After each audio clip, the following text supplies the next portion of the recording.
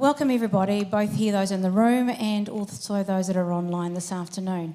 Today's debate, and I think more it's a conversation. I think we've debated a lot. We all agree that we can have varying views. But today's debate/conversation is getting the right mix. The mix between the monetary policy, the fiscal policy, and we've heard a lot about the well-being of the nation. And I have the honour of hosting this with three very well acclaimed economists who I know will enlighten us with their views. They may agree and they may agree to disagree. And how we can move, for me, the importance of moving the economy forward. So I'd like to welcome, sitting here directly here, Paul Dalziel, and he's a Professor of Economics and the Deputy Director of Agribusiness and Economics Research Unit at Lincoln University. And he has an astounding over 100 refereed publications, books and chapters on economic policy issues, so he knows a lot more than I do. Just sitting to his left, we have the wonderful Dr Eric Crampton, who is well known through his columns, his commentary, which appear regularly in New Zealand's major media outlets, and his work with the New Zealand Initiative. And finally, on the far side, Cameron Bagrie, who's been actively involved with economics for over 20 years and is definitely not shying away from any direct approach to discuss trends, challenges and the issues that affect New Zealand business. So what I did was I contacted the gentleman earlier this week and I said, you know what, I'm going to give you 5 minutes and you can go for it. And I think that's going to be a really start us to and also our colleagues online to think about the questions we want them to debate. Because this isn't about me asking them the questions, this is about getting their viewpoints, which may help us and may help those policymakers in Wellington come up with the right ways that we can actually get that mix moving forward. So I'm actually going to allow us to ask lots of questions. So I'm going to pass over to Eric first, sitting there in the middle, and I'm going to get him to start with his viewpoint. Great. Thanks so much. This is going to be a lot of fun. I really enjoyed John's talk earlier, and I hope that I don't reprise too many of the kinds of themes that he was bringing up. With a remit as broad as we've had, I usually take it as an opportunity to just talk about whatever the heck I want, and I hope I don't abuse that too much. If we look back over the past year, I'm reminded a lot of an episode of MASH. I think it was a pilot episode. I don't know if MASH really picked up in New Zealand as much as it did in Canada when I was a kid. We saw it all on reruns, or I was of an age when it was in reruns. In the pilot, there was this great bit where Hawkeye is writing home and talking about the difference in surgery there at the Mobile Army Surgical Hospital, where they're having to triage, and back home, where they'd be in the doctor's office or in the proper surgery. And he called it meatball surgery. If you spend the time to do the pretty sutures and to do everything right so that you save the patient and you save the leg, the patient on the next gurney dies, right? So they do meatball surgery. You save the patient, you chop off the leg, and you save the next guy too. If we look back a year ago, we were moving into meatball surgery phase. Right now, a year ago, I was terrified that the response wasn't there yet, and I was really starting to freak out. I'd already done all of my emergency kit, and lockdown was still 3 weeks away. But policy caught up pretty quick and did some pretty remarkable meatball surgery, if you think about it. The wage subsidy scheme, it's not quite what you'd do if you'd have like all the time in the world to think about it. We'd been suggesting modeling it on Germany's short-time wage scheme, where if workers spend a little bit less time at the office, they move down to like an 80% contract rather than 100% in response to the demand shift. Government picks up some of the difference in the wage bill. We thought that might be a little bit cleaner. That's what we've been advocating for. But geez, you cannot fault them for having gotten that kind of work done in a hurry. Fantastic meatball surgery. Getting a border system running, kind of cobbled together, shunting things around so that hotels can be quasi-quarantine facilities.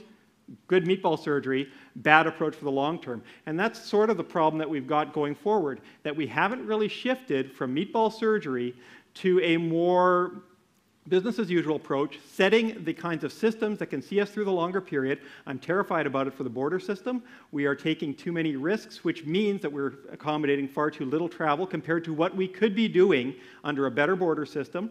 The Ministry of Health seems impervious to any kind of suggestions for improvement, and in fact, the government seems to just put their fingers in their ears if you suggest anything could be fixed, because it implies that something isn't going well. So there's a problem there. we didn't shift out of the kind of meatball surgery version of the wage subsidy scheme into something that might withstand future lockdowns. Come August, after the first lockdown, Wellington had turned back to normal business as usual. They were running crazy consultation processes on things that really weren't all that important and did not come up with a better fit-for-purpose model for repeated weird little lockdowns, what we might be getting. And they still didn't improve the border system. Initially, we thought there was going to be mass unemployment. Everybody was thinking the world was going to go to fire. They set up this shovel-ready job scheme, which never really made that much sense, but if the whole object was to avoid mass unemployment, well, maybe they didn't reverse course when we saw that the bottom didn't fall out of the labor market, right? Like, it didn't make that much sense to start with. They didn't reverse course. We're still in that meatball surgery. I wonder, though, whether it hasn't always been thus. There's always been a bit of that meatball approach here. We've got some great underlying institutions, but the day-to-day policy that comes out, it's kind of shocking, right? So if we think to the well-being approach, I'm going back to one of the things that I'm supposed to be talking about. This started ages ago. It's not new to this government. There was a way of trying to measure it and evaluate policy for its effectiveness on well-being. The shift to the well-being budgets of the current government and then onwards came with an abandoning of rigor. They stopped measuring effectiveness. When I put in an OIA request to find out whether there was any attempt at frameworks for evaluating the mental health spend in the first big well-being budget, because they said this matters a lot for well-being, they hadn't even started thinking about evaluation, right? They just knew that, well, people with mental health issues, they're hurting, so we're going to throw some money at them. That's not a good approach for sound policy. Land use planning. We're seeing a lot of the consequences of it now with COVID. The monetary inflation that we've had has been feeding through into asset prices. It's exacerbating a lot of issues. We keep seeing meatball surgery approaches where we have, well, let's have this one little bolt-on attempt to try and restrict demand despite printing a whole pile of money, and another bolt-on to try and beat councils up for responding to the incentives they face and balking people from building more. We need to rethink the whole system to encourage councils to want to facilitate growth. Zero Carbon Act. Great that we're trying to get towards net zero. It was banning oil and gas in Taranaki anywhere, anything other than meatball surgery, right? It was just a terrible approach.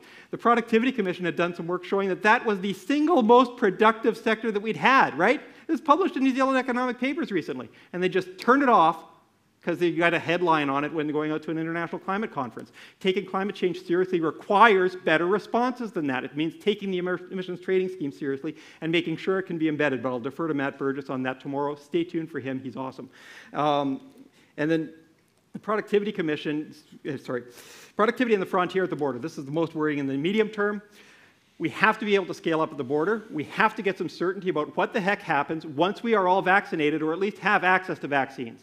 And a sensible regime, once everybody who wants to be vaccinated can be vaccinated, you just say, anybody who wants to travel into New Zealand and who has been vaccinated can come in. You can't get outbreaks if you've got mass vaccination, right? R0 goes well below 1. One person might make it through if they've been vaccinated, but they're not going to cause an outbreak because you don't have a susceptible population. I worry that the approach that we've gotten into that John was talking about earlier is going to be ossified, and that we are going to have tremendous harm, not just in the international education sector and in the universities, but more broadly. And I'll shut up. Well done, Derek. Okay, yeah, start writing down those questions because there was so much in there that we can definitely touch on. So to continue the conversation, I'm going to pass over to Paul to get your insight. E ngā tangata e tau nei tēnā koutou katoa. Ka tino nui aku mihi ki ngā tonga katoa o Waikato Tainui, tangata whenua o tēnei rohi. Ka eti taku mōhio ki te reo Māori, engari kei tau mihi ahau ki tēnei tonga o enei motu. Tēnā koutou, ki ora tātou katoa. Ki ora tātou katoa. May you and I, all of us together, enjoy well-being. It's a great phrase for starting a session on national well-being. Now, in a sense, well-being economics has been with us from the origins of the modern discipline in 1776. But in another sense, the term well-being economics reflects a growing dissatisfaction, including within the profession, with the traditional approach that economists make our best contribution to well-being when we are designing policies that encourage economic growth. And it's not hard to see where some of that dissatisfaction is coming from. the statistical data around global climate change, statistical data about the damage that economic activity is doing to our own natural environment, the large numbers of young people, children growing up in households with inadequate economic resources for their personal development.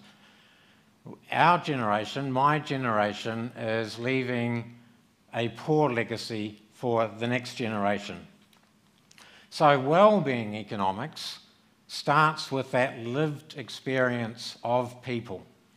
And to quote Amartya Sen, it asks the question, what can policy do to expand the capabilities of persons to lead the kinds of lives they value and have reason to value? The answer to Sen's question involves some fundamental principles. Policy design must recognise the fundamental agency of persons, whānau, communities for creating wellbeing. It is not a question of the Productivity Commission delivering wellbeing to people. Secondly, policy design must recognise the power of market enterprise to greatly expand capabilities of people to create wellbeing. And thirdly, governments have a unique and distinctive contribution to expanding capabilities for wellbeing, taking collective choices that individuals are unable to achieve through their own private or market activities. We've seen this during the COVID-19 crisis. The Treasury's fiscal policy and the Reserve Bank's monetary policy have, in my view, undoubtedly saved lives. But there are consequences, as we've heard.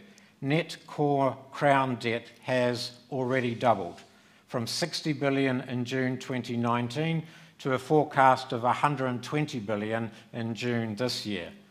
It will increase by another 60 billion, according to forecasts, over the next 2 years. Accommodated by monetary policy, this fuels high house prices. The obligation to pay interest on the new debt reduces future fiscal options, adding to the burden that we are passing on to the next generation. At the University of Waikato, it seems safe to say that Aotearoa New Zealand must forge its own pathway through these challenges, bringing together the wisdom from Western science and the wisdom from Mataronga Māori.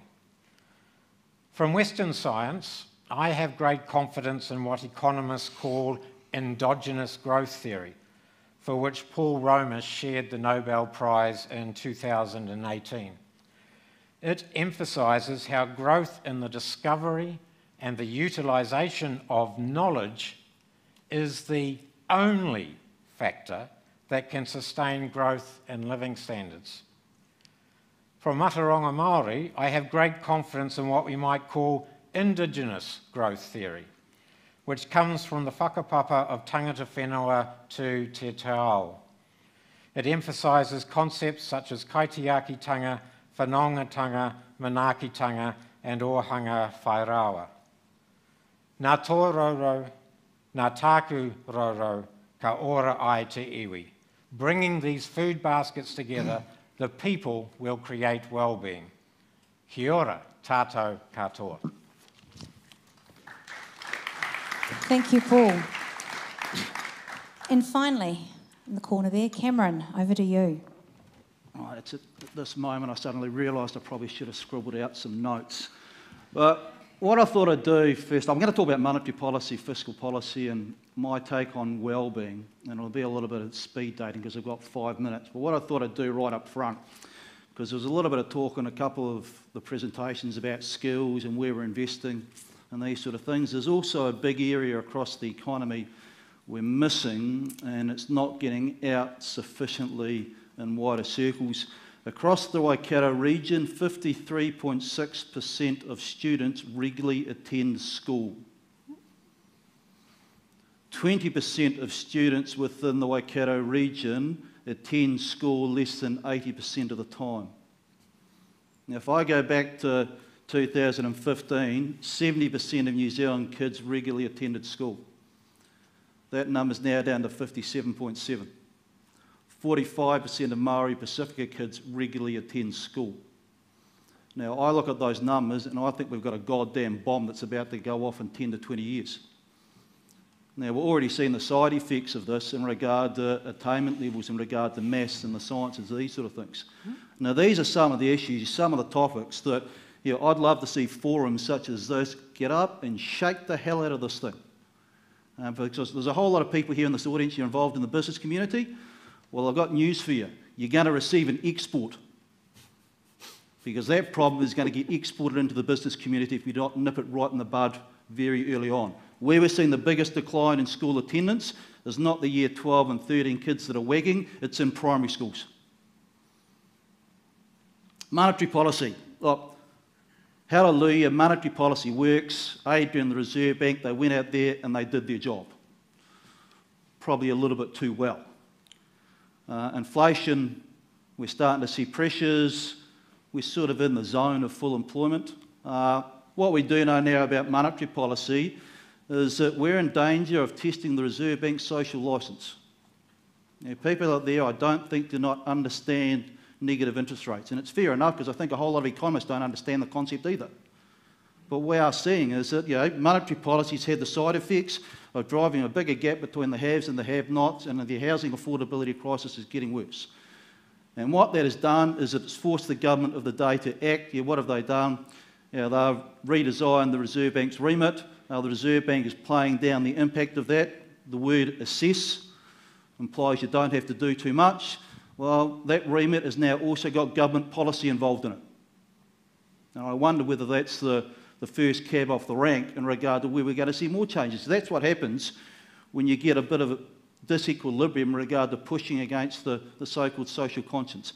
Fiscal policy, once again, hat tip, it's worked pretty well. Yes, we've got the problems, could have been executed an awful lot better, but with due hindsight, they needed to go big and it's worked.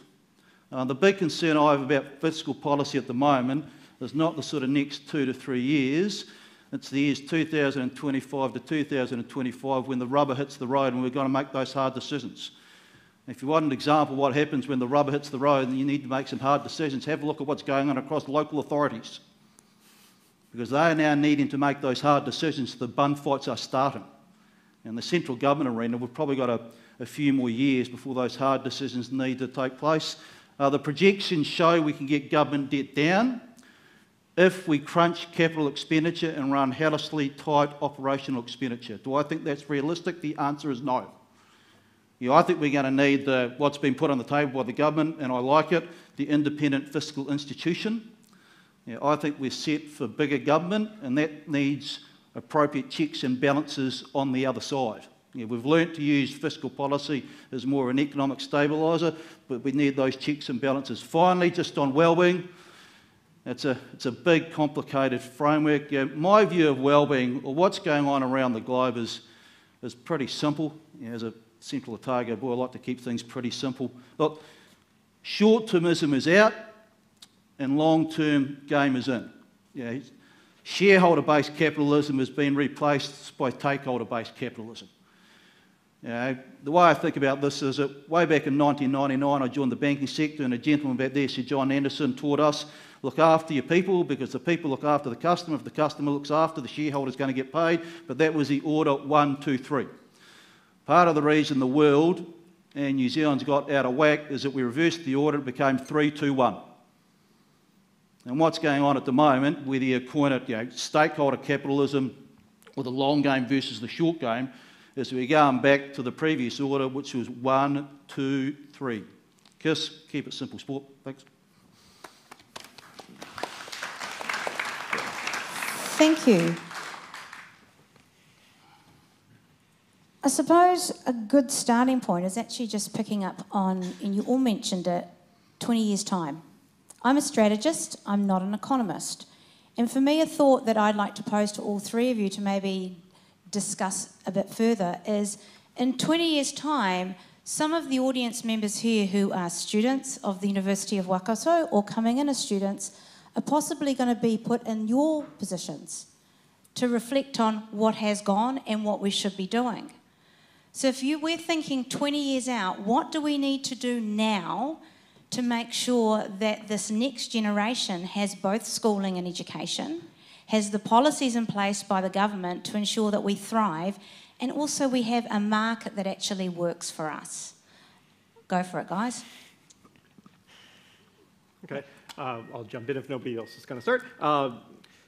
I think it has to start by actually taking some of the well-being talk seriously. It can't just be mush to get away from standard cost benefit assessment. I think it's been used that way a lot. We need to have, if we take this stuff seriously, we have to be rigorous about it. We can't just use a lot of fancy well-being words and use that to patina over policies that fundamentally cannot deliver what they're supposed to be delivering. If we're going to take well-being and education seriously and start addressing some of these truancy problems, there's a cargo cult way of dealing with that, and there's a real way of dealing with that. Imagine if you're a business and you're giving your product away for free. At the same time, your competitor is a babysitting service that parents have to pay for. And you cannot get people to come in the door for free. What the hell is wrong with your product, right? There's something fundamentally wrong there. Now, we need to be evaluating which schools are able to get hard-to-reach kids into the classroom, keep them there, and teach them things.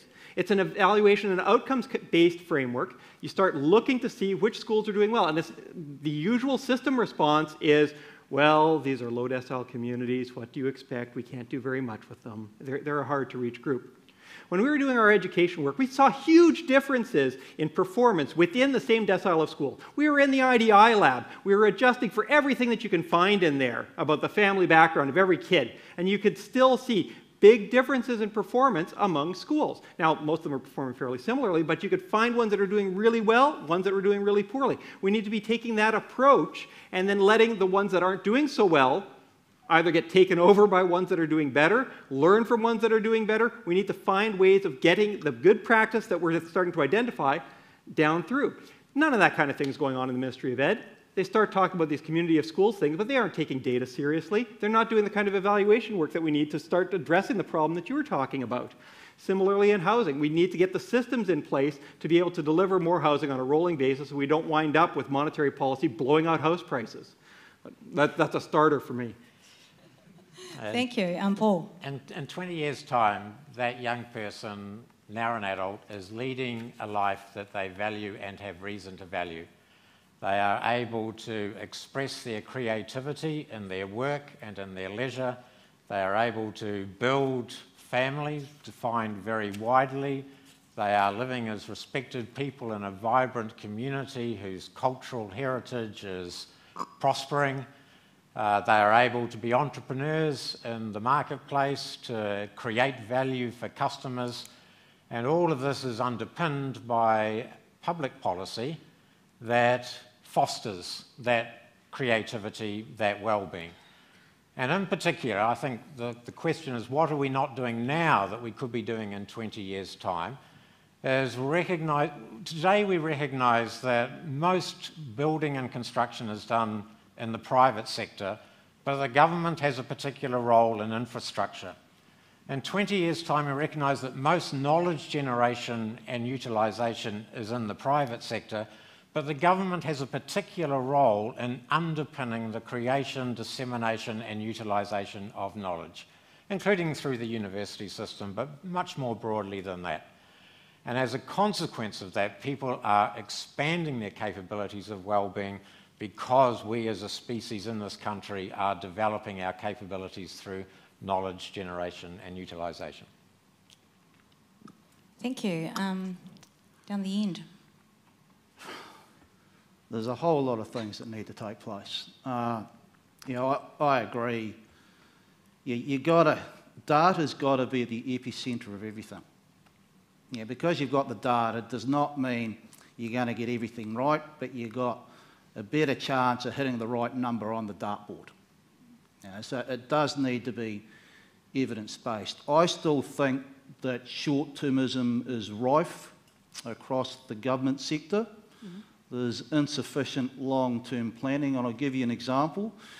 When Treasury and the government put out their medium-term projections, they tend to be dictated by some fuzzy working assumptions on operational spend and capital spend. Now, if you think about infrastructure, it's a long-term project. We should have a bit of an idea about what we're going to be spending for the next 10 to 15 years. In the 2018 budget, the fiscal strategy report assumption for capital spend per year beyond the 4-year budget process was $9 billion per year. Yeah, so I think it was moving at 4.5% per year. Yeah, so they were going to spend more than $90 billion over a decade. By the 2019 budget, that had crunched back to about $66 billion. The 2020 budget and the December economic and fiscal update, they crunched that back down to $30 billion.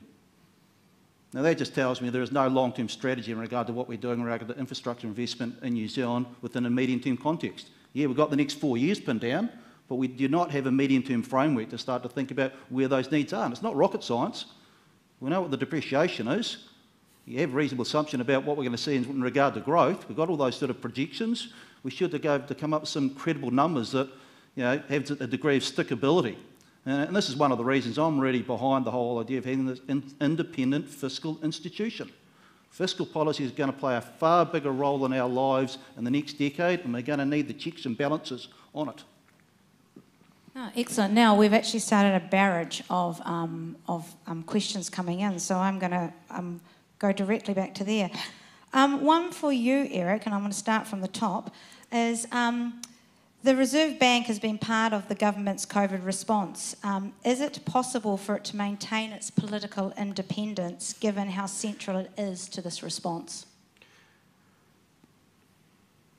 I think that depends on the governor, and right now we've got one who's talks differently from prior governors and seems to very much share all of the policy preferences of the current government in partisan terms.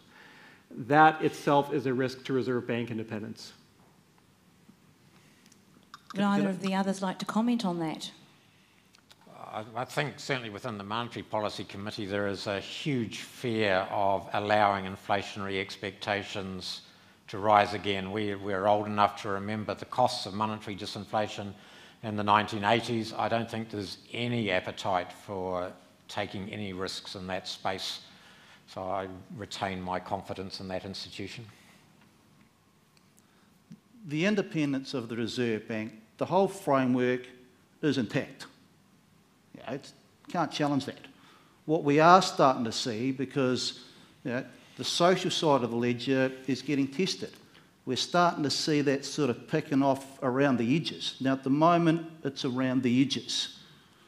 The risk is that this stuff escalates. Interesting, not sure if anybody's read the last monetary policy statement. It's probably only people like me that sort of read through this sort of stuff because I have to. There was a box within the last monetary policy statement from the Reserve Bank that looked at the Maori economy and the structural issues between Maori employment versus the likes of myself.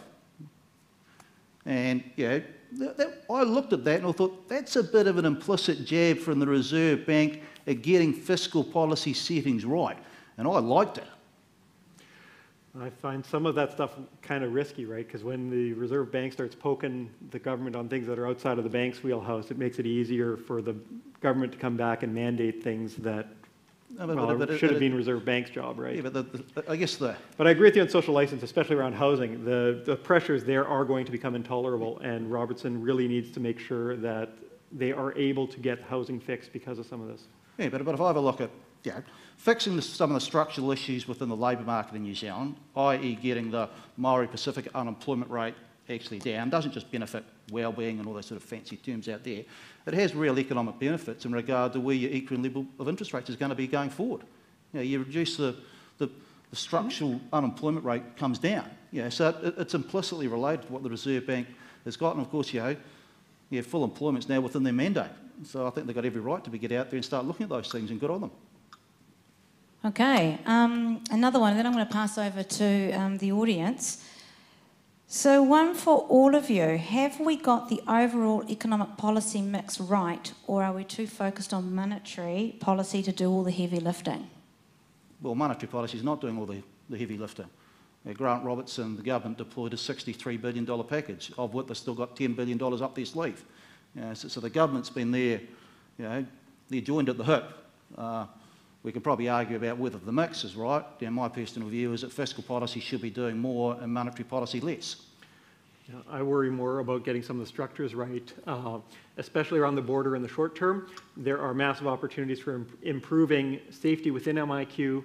You look at opportunities for adopting daily saliva testing under the PCR regime that RACO Science has rolled out.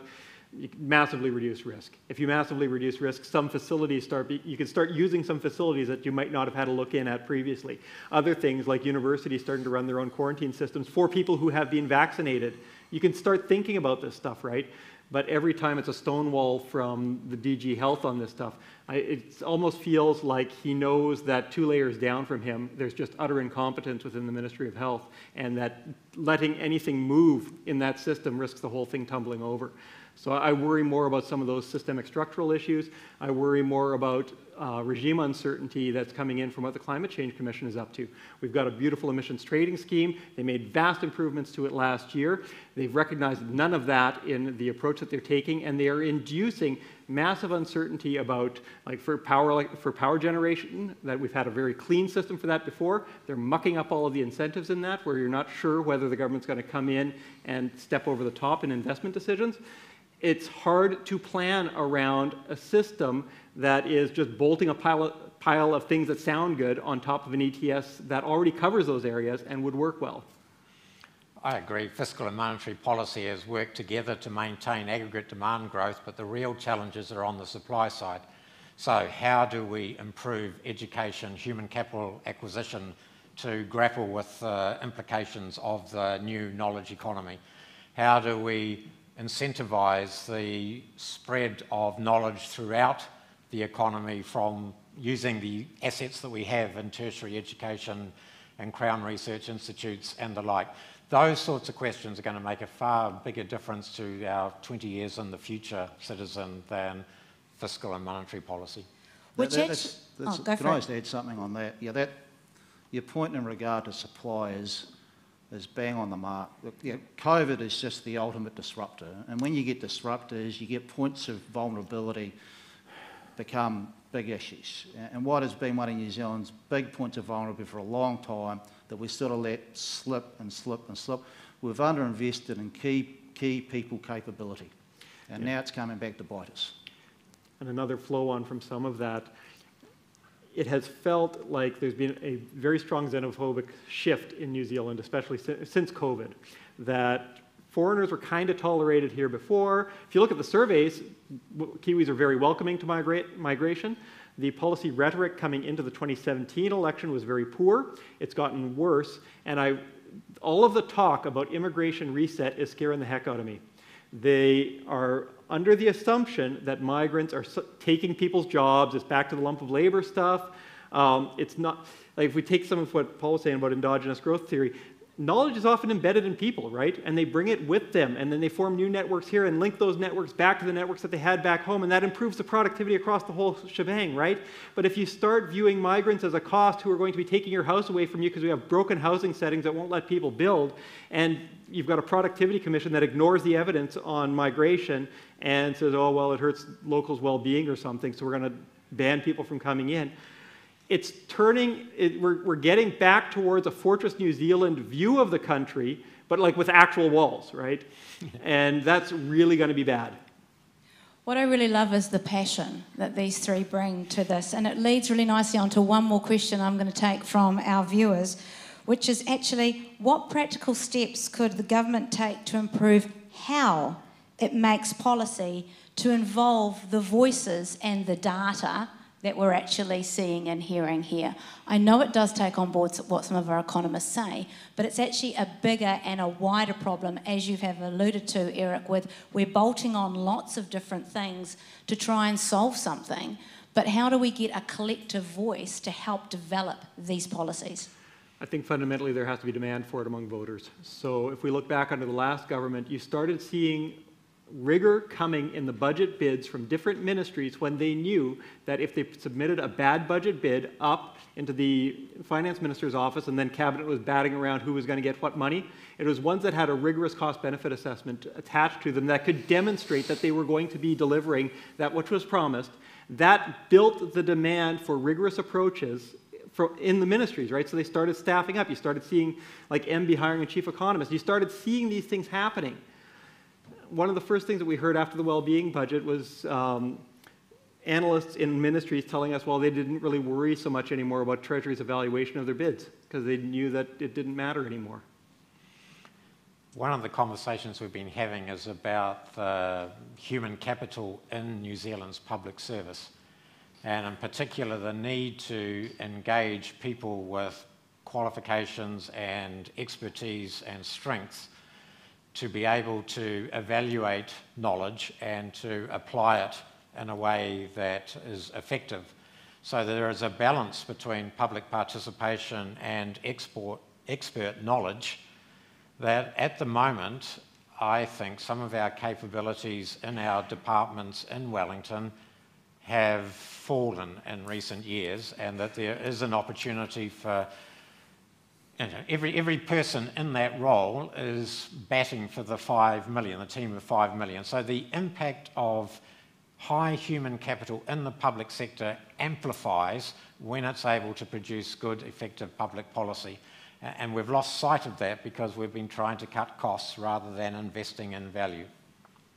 I'm going to put a bit of a different lens on some of the stuff, and probably a little bit provoking. If you ever look at 1 + 1 now equals 11, that no longer equals 2.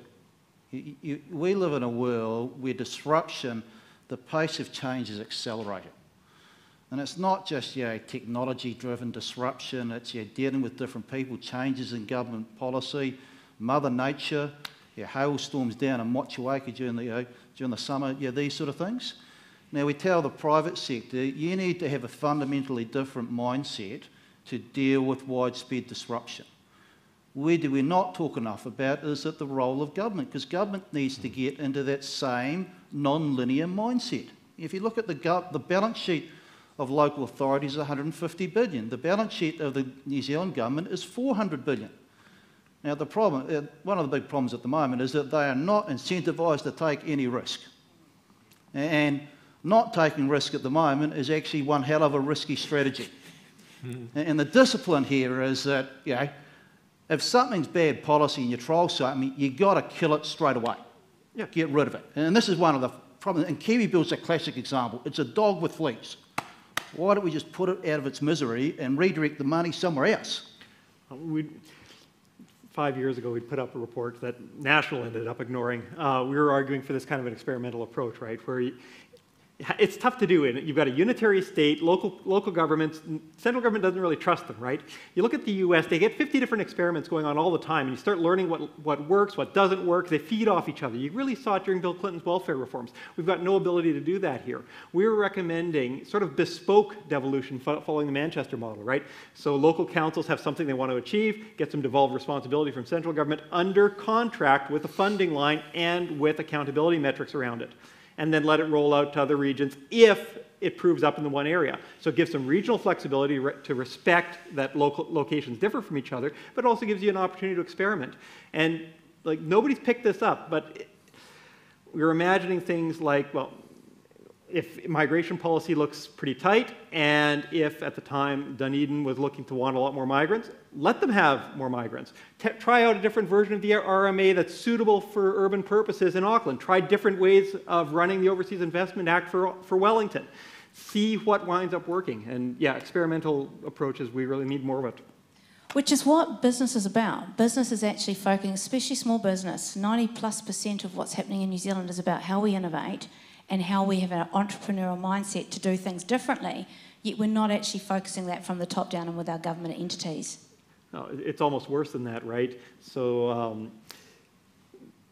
there was a wonderful piece that was put up by a friend from the UK about differences in mindset in the public sector. So he's contrasting Britain's response to COVID with Britain's response to the Second World War. So the Second World War, Battle of Britain, just go to procurement real fast, get new fighter planes out, you get the job done. In COVID, when they were looking at potentially having restrictions at the border, it's like, oh, well, running hotels might be a little bit hard, I guess we're not going to do that. Just finding the first obstacle as a reason to not try doing something. That is the status quo in Wellington right now. You have to push them to think past the first obstacle and the obvious solutions to the first obstacle. They're always looking for reasons to not do anything. I think our audience, has anyone got a question? Because we've really got some heated discussion here and some real passion behind our three panellists. I need to take my glasses off if that's the case. At the back. John Gibson, abusing my position since I spoke earlier. Cameron, I don't know so well, but Paul and Eric, Paul is an educator, Eric was an educator. The question I have for those two, and Cameron, you're welcome to kick in. What, in your opinion, is the reason why the skills which we've equipped, the skills which we hope we have equipped graduates with, and I'm thinking particularly of economics graduates, honours graduates and so forth, as you know, I teach them econometrics, statistical analysis and so forth, to go to the public sector to use those skills, but something happens and then there's not the opportunity to use the skills, or the skills are not being seen to be used.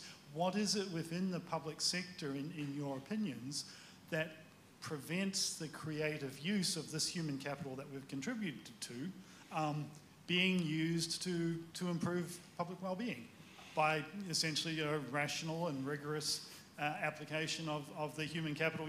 It's pretty tough to teach econometrics and Gauss-Markov, and I sometimes wonder, well, what's the point? Because actually there was no evidence that any of those skills were being used in the last 12 months. Well, I think you've captured it really well.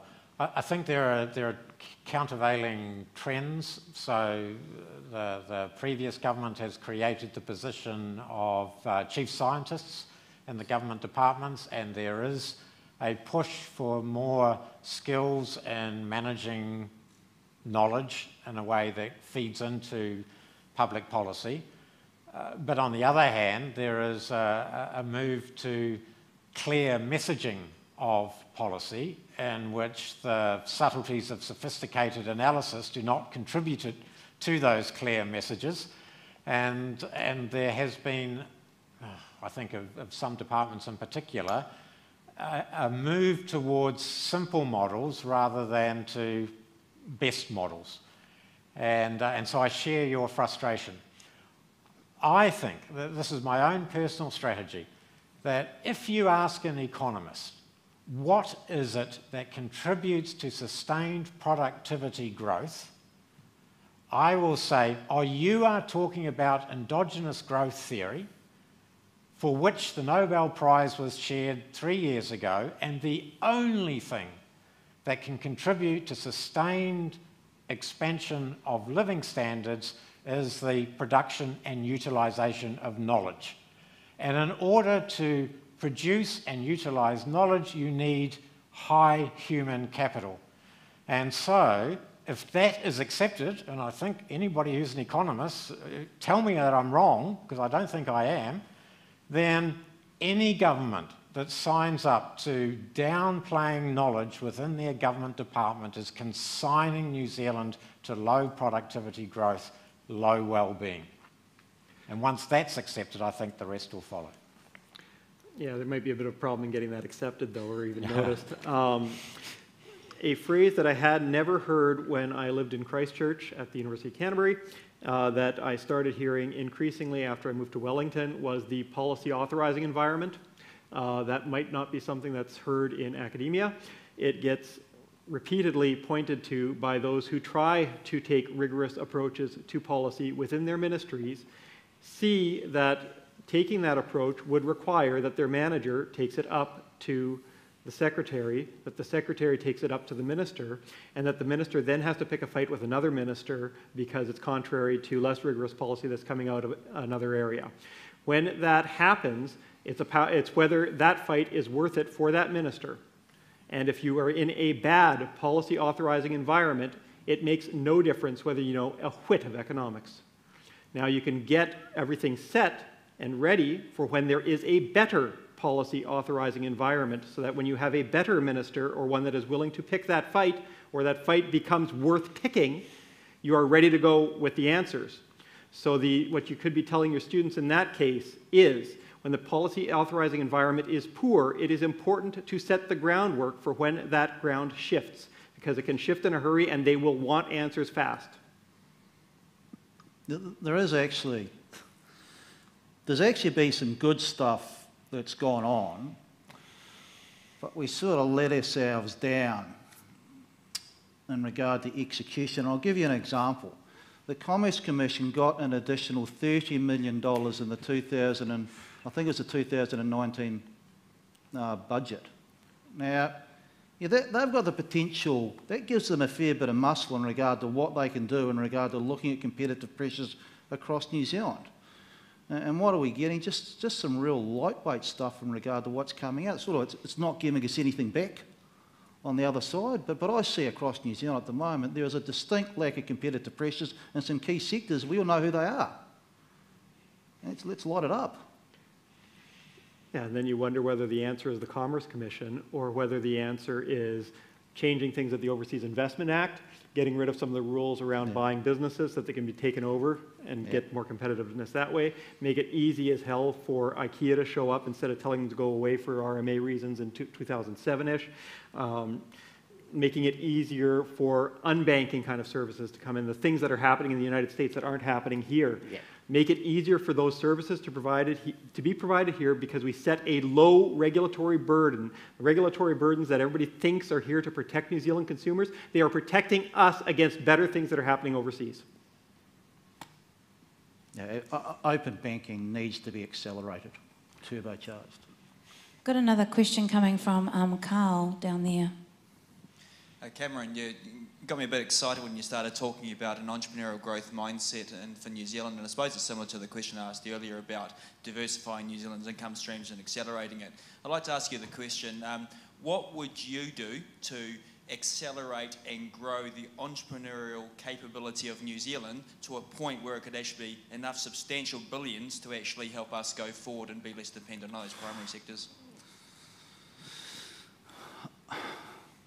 The short answer is a whole lot. Something that I'm really hot on at the moment is improving New Zealanders' financial skills, which I think is a sort of subcomponent of this. So if we go back to the global financial crisis, one of the big learnings out of the global financial crisis was that we needed to make the banking system safer, because it's a critical part of New Zealand's infrastructure. And we did, through various regulatory mechanisms, and that has been a real big source of strength for New Zealand, allowing the Reserve Bank to do partly what they've done via the banking sector, helping us out during the recent downturn. What COVID has exposed, apart from some obvious issues in regard to health readiness and these sort of things that we're going to need to think about down the track, I think what COVID has exposed, there is a big portion of the business sector across New Zealand that are just not as what's called financially fit. And we're seeing what's called the K-shaped cycle, some firms on the upward part of the K, and you've got these other firms on the downward side of the K. And part of it is just the basic skill set. If there is ever a time in New Zealand's history where we could possibly get financial literacy, or the better term, because financial literacy doesn't connect with kids, you've got to call it something like Money Mojo, now's the time to get that embedded within the curriculum. Yeah, I'd put a bit of a caution though. Like, it sounds great, it sounds intuitively obvious. When I looked at this, I think it was about 5 years ago, the studies in the States were showing that when you put it in the school curriculum, it does nothing to later life outcomes. If you provide the training at the point where they're starting to have to make financial decisions, like if you've got some kind of training module when they're having to think about KiwiSaver portfolios, that might start affecting things, but if you have it well in advance, it kind of washes out and it's hard to see the effects. It's also how you teach it. Like, I'm on the board of Live Feed New Zealand, Harold the Giraffe, and we just launched into high schools, and we've got a financial literacy thing. Now, we've chosen actors to teach the kids via theatre sports. Why? Because it's different. It's unique. What are you doing to evaluate the effectiveness over the long term? Well, that's the thing. good question, because we are getting the feedback from the kids and the teachers. No, but I mean, like, following those kids 5 years later to see whether, like, surely you don't have capacity to hit all the schools. You'll be getting more requests than you can handle. You'll be triaging them somehow, triage them randomly, follow up with the kids who got the treatment, the ones who didn't, 5 years later, see if the thing worked. You should be baking that into the outset, right? I'm going to come and have a chat to you in regard to some of your big corporate sponsors in regard to whether we can get, whether we can get some assistance in regard to that. Because I think that's an outstanding idea that we'd love to be a part of. At the moment, we test the kids as they go in versus what they know as they come out. So we're getting a static sort of answer, but I think that's a great idea. It'd be neat to see whether they switch out of a KiwiSaver default fund to a growth fund when they get first on the job market, right? And see if it makes any difference. If it does, you've done a massive amount of work. If you haven't, then you learn something, right? Yeah, I like that. But on the initial question, somebody you should be reading is Anton Howes. He's an economic historian who works for the Royal Society, and he's been doing the history of innovation. He's got a big book out now on it where he's looking at the track record of the Royal Society over like hundreds of years and what they were doing to promote invention. So he's there talking about inventors and inventiveness. That ties pretty directly into innovation and innovativeness and the inventive mindset. And he talks about the diffusion of an inventive mindset when people get exposed to other people who see problems as something to be solved and overcome for human betterment rather than something just intractable, right? You need exposure to people who also think that way to help shape your own thinking. And he sees that in the history of the diffusion of inventiveness. Now, he'll also talk then about the funnel of inventiveness, where you've got this potential supply of people who've been exposed to an inventive mindset, and then some of them get dissuaded because you've got like stupid red tape barriers, or you've just made it too hard, or you've put in too many other veto players somewhere else in the process. All of those also matter. But getting the top of the funnel right, that matters a lot too, and I think we've forgotten that. We've treated innovation and growth as this horrible, bad thing instead of being the fundamental way that we progress society and improve well-being. And following on from that thought, the Living Standards Framework is how the government is framing its conversation and policy around well-being. And Treasury are quite open. We received feedback saying that we needed to address entrepreneurial skills within the framework. It's too hard. We've left it to the review in 2022. And as a consequence, it's invisible to people thinking about well-being in the public policy space. And yet, as Eric's just said, it's fundamental. That's what we mean, the creation and utilisation of new knowledge, innovation, entrepreneurial skill. It really points me to, I hope we've got another question down the back, but I'll point into this one first. When children grow up, they're curious. They're very curious. They pull something apart. It's the first thing they generally do. They possibly put it in their mouths as well.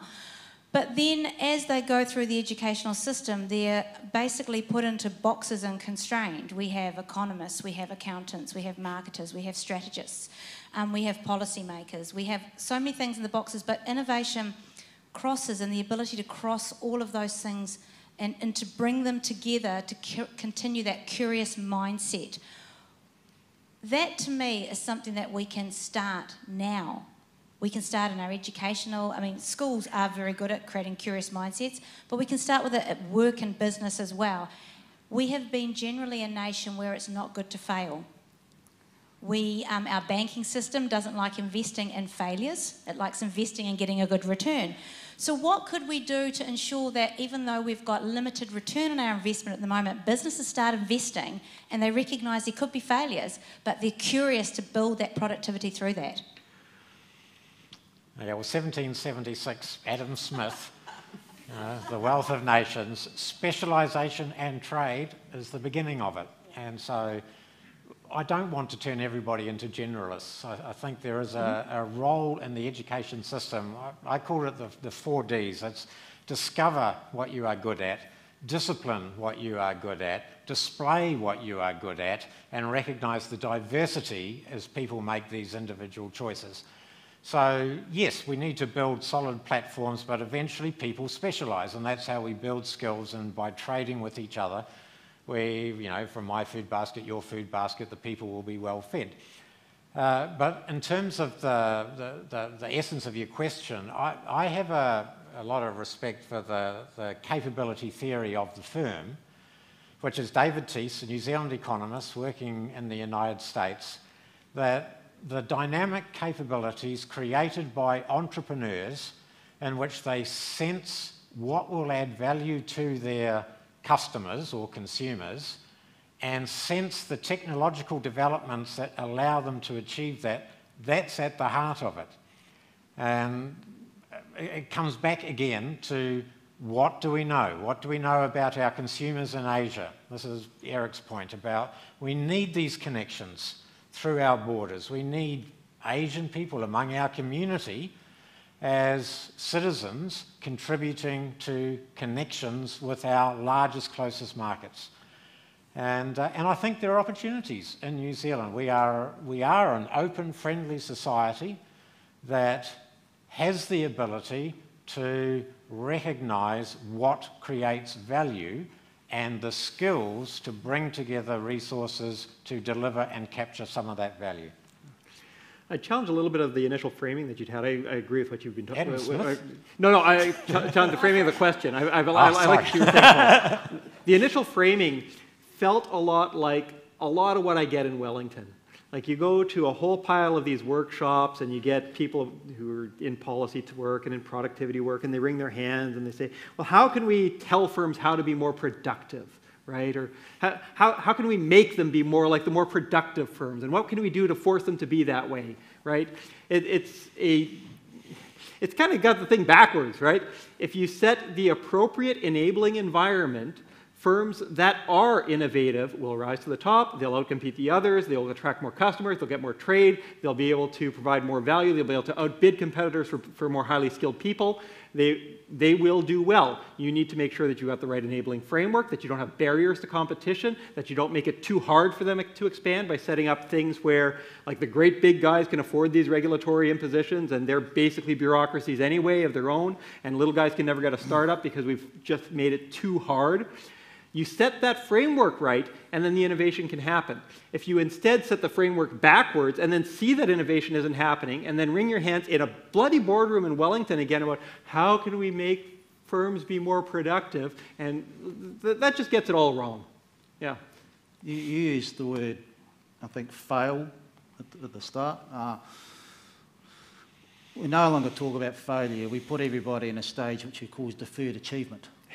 Which is the real polite version. But it's actually, I think it's a big issue because what we're doing is it's almost like we're de-risking kids too far from the real world. You know, you can't go and climb in a tree or in a swing or these sort of things. Now, you might personally, you're better off to take a few knocks when you're a young nip or a young kid because it's going to teach you a lesson or two and it's going to make you more resilient when you take those big knocks when you're older. And what I think we're starting to see is that a lot of people do not have those resilience to take the bigger knocks when they leave school because we're taking risk out of the equation for a lot of these kids. Yes, now down the back. I head over the side over here.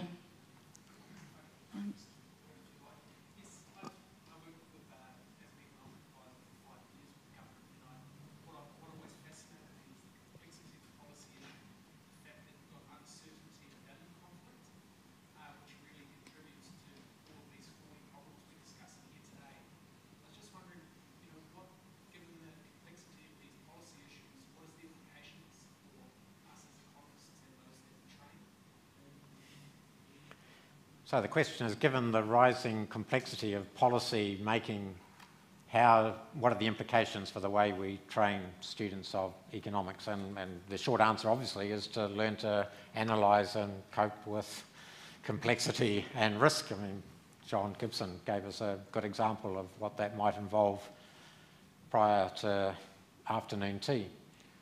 I think the complexity is increasing because we are growing as a species, and the impact that is having on the environment is creating enormous feedback loop challenges that we have to become more sophisticated, or like the dinosaurs, it'll be our turn to die out.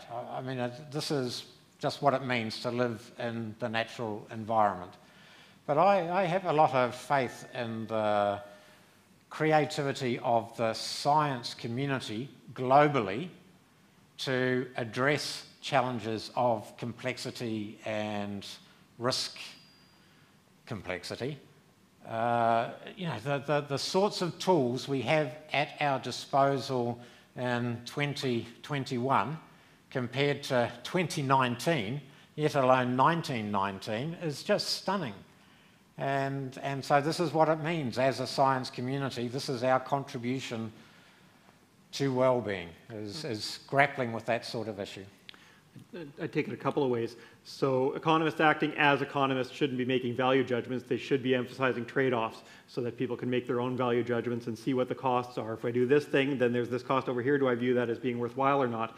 Now, that should be intermediated ideally through Treasury's cost-benefit framework, where they try to put numbers on all of these things so that you don't wind up getting different weightings on different aspects of it in different policy areas, so that you can make the incommensurable commensurable. So training in how CBAC works and in cost-benefit assessment can be pretty helpful in that.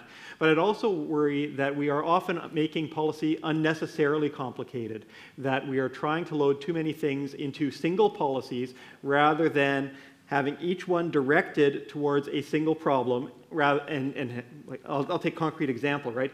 So the Climate Change Commission's report has this big section on native trees versus exotics, right, as part of New Zealand's climate response, and it worries about whether working through the ETS and carbon pricing encourages too much planting of exotics. The Climate Commission should never be worried about that. They should only be worried about meeting the net zero target and making sure that the ETS is robust. If some other part of government thinks that there are biodiversity benefits of having natives as compared to exotics, they should be subsidizing the planting of natives or taxing the planting of exotics, and I don't care which, but it should be outside of the Climate Commission's wheelhouse, right? It's making them adjudicate on somebody else's set of trade-offs, and it's not their job, and it means that they're going to wind up doing a worse job at the thing that they're supposed to be doing and that nobody else is doing. Oh. I think one of the big challenges for the economist fraternity is, Kiss, keep it simple, sport. Yeah, we've got a real big issue in regard to how we communicate what can be often, complex notions and ideas. We've got to break it down so it's accessible for the general public. I really like what the Reserve Bank has done under Adrian in the past couple of years in regard to their communication style. They're trying to make sure that monetary policy is more accessible, more understandable to a wider portion of the public, as opposed to a narrow group of financial market analysts. I would definitely agree with that one. I've got just a couple more questions. One from our online audience. What can we learn from economic policy offshore, both good and bad? Very little. Okay. Look, I think, and John Gibson, I'll return to John. We put up other countries' examples, and we put up New Zealand's example, and we say we're doing very badly. And Singapore, we won't include that because that's a special case. But New Zealand's a special case, and every economy is a special case. I think we need an indigenous economic strategy within the public service.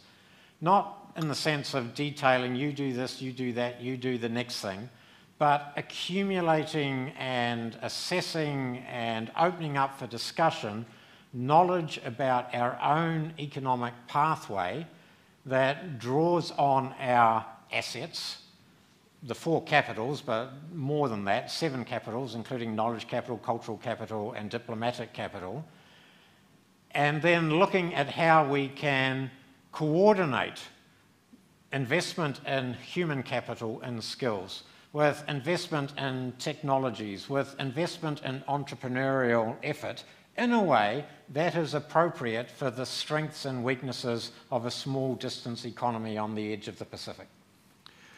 I think there are important things that we have to learn from abroad. Land use planning is utterly broken here. If you look at text, if you want to be horribly depressed tonight, go to Zillow.com. Zillow.com is the American equivalent of homes.co.nz. It's like pornography for housing, where you can look at other people's houses, you can look at the prices. Take a look at the house that you've got now on homes.co.nz, turn it into a US price, and look at what you could buy for that value outside of Atlanta or lots of places, right? Maybe not San Francisco. San Francisco is broken. But we can learn things from the places that have gotten housing right. Now, we have to adapt those to make them work here, but they don't have broken incentive systems, right? They make growth be in the interest of the locality that gets to decide on whether growth will be allowed or not. And we don't do that, right? We've got those things broken. We can look at how Tokyo manages it. If you don't like Atlanta, you might like Tokyo. Tokyo gets it right too. They enable a lot more housing. We can learn from other places. If we find that the gravitational constant in Nepal is one number, we don't have to recreate it here. The gravitational constant is a gravitational constant. Water flows downhill in one place, it's going to flow downhill in another place, and it's weird to think otherwise. New Zealand's embarking on an economic transformation that could potentially make the 1980s and the 1990s look like a walk in the park. And we should not underestimate the degree of structural change that is going to go on across New Zealand in the next sort of 10 to 15 years. Now, fiscal policy is going to have to be a lot more active than what it was during those previous periods in regard to acting as a stabiliser and with the various transitions that are going to take place across New Zealand. We're going to need two things. Look, one, we're going to need to be looking abroad for what other countries have done who have gone through some of the transitions that we are looking at. But secondly, and this is the thing that worries me about fiscal policy at the moment, your fiscal policy, broadly speaking, is it's okay, fit for purpose in the short term. You're dealing with COVID. We might have a few deployment issues, but it's broadly okay. I do worry about the clear lack of fiscal strategy 10 years out in regard to where we're going. The analogy I use is that when you look at other countries' experiences, it's like putting up the scaffolding. That gives you ideas, possibilities, worth exploring, but ultimately the building that you make has to stand according to its own internal coherent structure.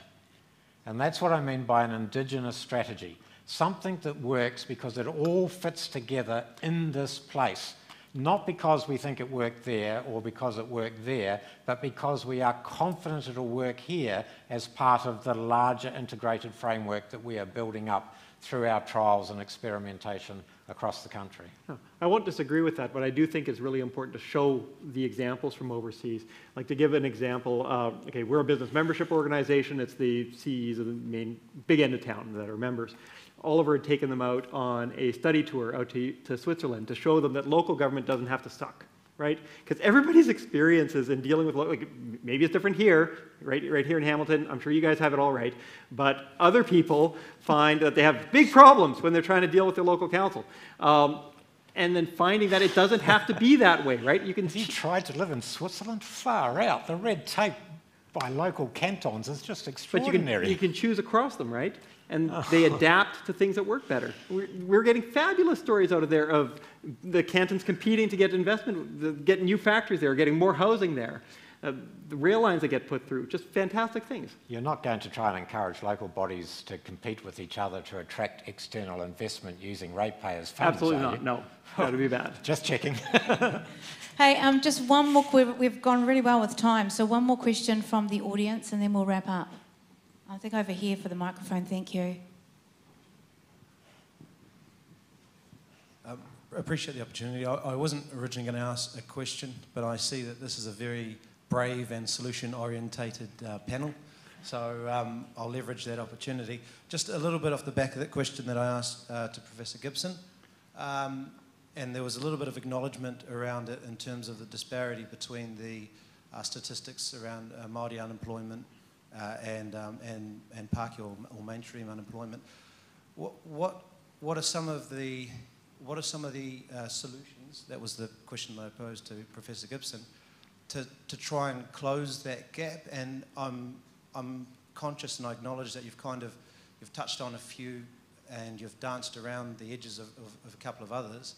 But I suppose I'd be quite interested particularly from Professor Dalziel's perspective, sure, given that you seem to be a little bit more, a little bit more understanding in terms of Mātauranga Māori. So perhaps a good place to start, and then the rest of the panel.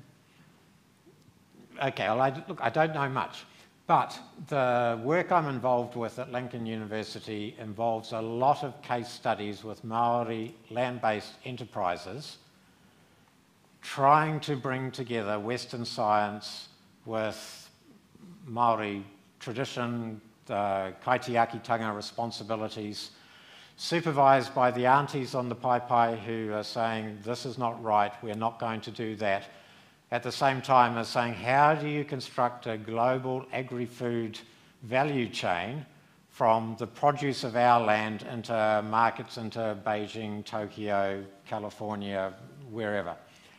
And there is some stunningly innovative stuff being done within Māori enterprise to create value for the iwi.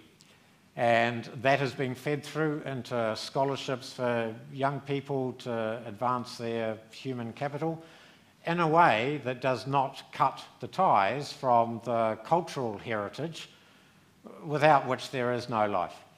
So my first response is that the treaty settlements have created an economic base that Māori are translating into a platform for dynamic entrepreneurial behaviour that is opening up amazing vistas for Māori globally. And so, for example, we did a study of consumers of lamb in the UK before and after COVID. And in both of them, New Zealand lamb, Welsh lamb are both thought of very highly, and we asked a question about lamb sourced from Māori farms. And there is a segment, about 60% of 1,000 respondents, who were revealing through their choices that they would pay a premium for lamb from Māori farms. And we're exploring further, but it's exactly about trusting kaitiakitanga and what that means for safe food and stewardship of the environment. So that coming together of the two cultures within this country, I think, is one of the strengths, the taonga that we heard about earlier this morning, that will drive prosperity for those young people that are going to be 20 years older in 2041. I can't disagree with any of that. I'd add a little bit. When we were looking through that IDI data on school performance, you can see big differences in which schools are able to do a lot more to help kids who are from disadvantaged backgrounds, and that is unfortunately often from Māori backgrounds. And it is too often that poor performance is written off as being something inevitable. I think that we set too low of expectations of the schools in some of these areas that we need to, obviously there has to be the support there, but we can see which ones are already doing a better job and which ones are doing a worse job, and making sure that we find out what successful schools are doing a little bit better than ones that aren't doing quite as good a job there. We need to have better expectations there. I also wonder about, I had talked before about sort of federalist approaches and special economic zones and trying to get different policies by region. I also really love the idea of devolution down to iwi rather than to regional councils or to local councils. Like, imagine if instead of having to go to council to get your building consent, I still think in Canterbury terms, going to Ngāi and saying, well, actually, can I go to you as my consenting authority and put my land under Māori title instead of regular title, and you be the consenting authority instead of the damn council that won't let me do anything. I'll pay some of my rates to you instead. Imagine what starts happening in that kind of a world, right? You get competitive governance and people being able to select into ones that work a little better. I think there are some neat opportunities in playing with that. Now, I'll be data-driven decision-making. Yeah, we've got the information there.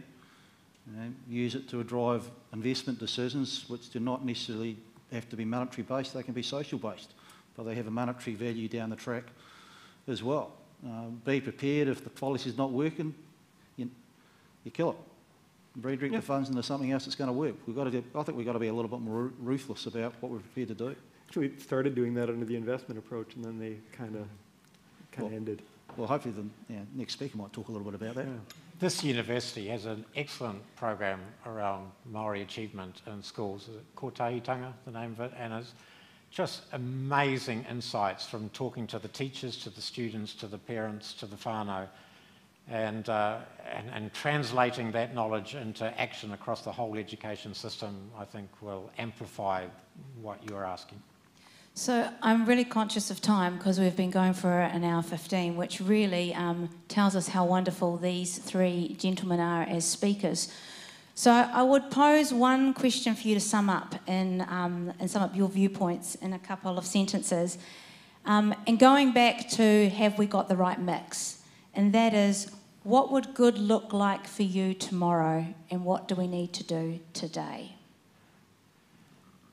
A commitment from the public sector to recognise and implement its distinctive contributions to the creation, dissemination and utilisation of knowledge. If it were tomorrow, what good would I can do dream thinking, things that are utterly implausible. Grant Robertson saying that budget bids will be selected on the basis of cost effectiveness and they better be rigorous in bringing their budget bids for the next round. It's probably going to be, it's way too late for that for the coming budget, but for the next one, that would have to be in place. And that the Ministry of Health will not be the sole gatekeepers of decisions about the border anymore, that there has to be a broader framework, that Treasury has to be back in the mix in helping in decisions, that risk proportionality has to be considered, and that we have to be able to take up some of the opportunities that have been presented to the Ministry for improving safety so that we can start rebuilding international connections. Excellent. And finally? The macro stuff across New Zealand is actually pretty good, in all honesty. The challenge we've got going forward is it's the fine-tuning of all the little stuff. And if we don't get that fine-tuning of all the little stuff right, then eventually we end up with big problems. And housing is a classic example today. We didn't get there overnight. So we've got to get all the microeconomic things right going forward. Macro was decades ago story. Now it's about those small micro things, and it's about getting a whole lot of little things done well that will add up at the end. So I think that's a really good point to finish on, and I think all of the audience here, as well as myself, would like to thank the three of you for your wisdom, your debate, your agreement, your stretching the topic further afield than what we started with to really give us something to think about. I know a number of you are going to be staying along, so please continue the conversation over dinner for those staying for dinner. So thank you very much.